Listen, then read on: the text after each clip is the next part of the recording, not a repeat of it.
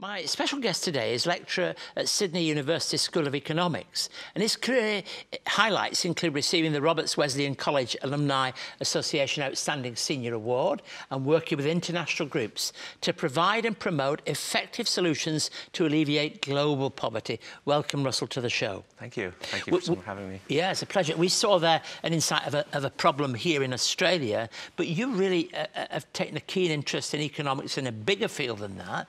Tell us what makes somebody, we can say sometimes what makes a person want to play football, what makes a person want to do economics?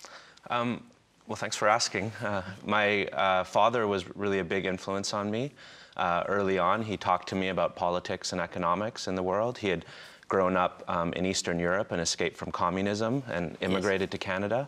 And so he got me interested in, when I was a kid, even 11, 12, 13, I would read the business papers, read about the world economy, and it kind of started from there.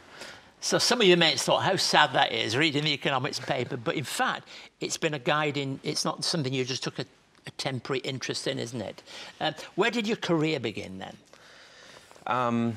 It really launched when I was an undergraduate. So I was at a Christian college, and I had some really important mentors who were willing to spend time and help develop my interest and my calling to pursue a career in economics research.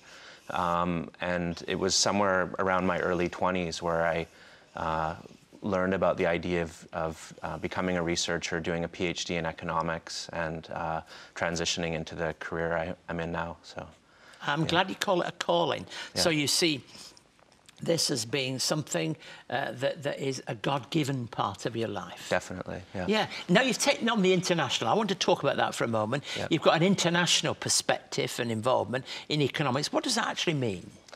During my time in Hungary, I really became interested in problems of development. At that time, Hungary was transitioning from communism into becoming a capitalist economy. There was a lot of people who were being left behind and disappointed with that transition. So I became interested in issues of working in countries where there's high rates of poverty, countries are less developed, a lot of people are still working in agriculture, and what can be done in terms of economic policies to help speed up the development process. And if I dare ask it, how does the Christian faith interact with all that for you? Well, I think partly it's a broad guiding principle.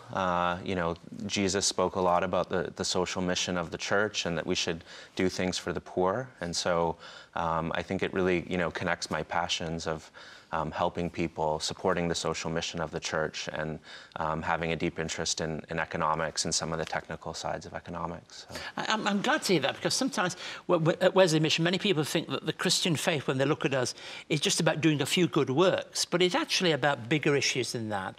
Sometimes we have to advocate, be prophetic, speak into difficult places. And as some of the work you've been involved in has taken you to other countries, what particular countries have you been working with? Yeah, well, when I was in my graduate studies, I worked with a Christian professor, actually, who's very well known internationally, who's done a lot of work in Africa. So I got involved in some of the projects that he was doing there.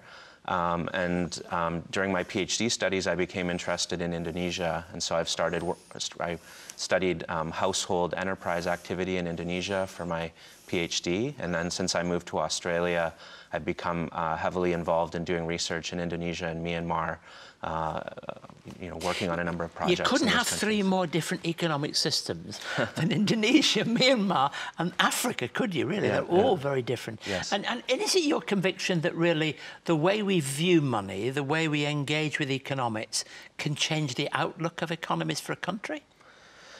I think one of the roles I have, as you said earlier, is in advocacy, and so I try to work with policymakers and work with organizations that are implementing policies on the ground, working with poor people, trying to reduce poverty.